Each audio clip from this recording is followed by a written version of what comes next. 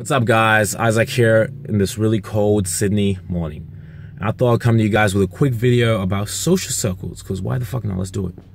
Now, in 2017, one thing I want you to focus on is getting some new fucking friends, because your old friends are whack. All right? Listen, you're only as good as the people you surround yourself with, or generally. Brian Tracy was right when he said that we're the average of the 5 people we hang around with the most.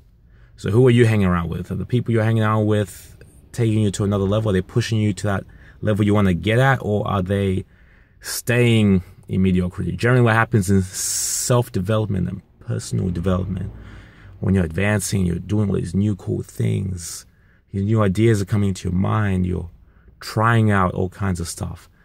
Your friends tend to look at you like, what the fuck? What's up with this weirdo? What's up with this guy or girl?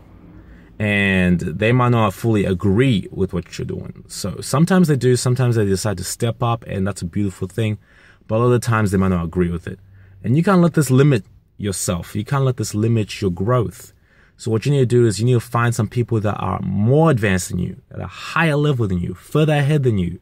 And you need to surround yourself with those people, because what this is going to do is those people are going to step you up just from mere association. Just from hanging around with them, you're going to want to elevate yourself. You're going to learn some secrets of the trade. You're going to learn a lot of things you would have never figured out with your old friends.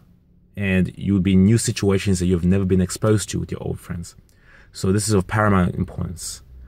And I'm not saying you shouldn't hang out with your old friends completely. I'm not saying you should cut them out, because that'll be kind of sociopathic if you just are cutting people out of your life left and right just for pure personal pursuits. You can still hang out with your old friends. You can still play some Xbox, smoke some weed with them, or whatever you do. But don't let that be the primary. Don't let that run your life, is what I'm saying. Don't spend most of your time doing this thing. Spend more time with your new friends, because this will ensure that you actually will gain the traction you want in life. Think about it. If you hang out with 5 billionaires, if you happen to be in that situation for some reason, it's going to be really fucking hard for you not to be a millionaire. If you hang out with 5 bodybuilders, it's really going to be hard for you to not have a half decent physique, isn't it? So you need to find these people that are ahead of you and saturate yourself with those people.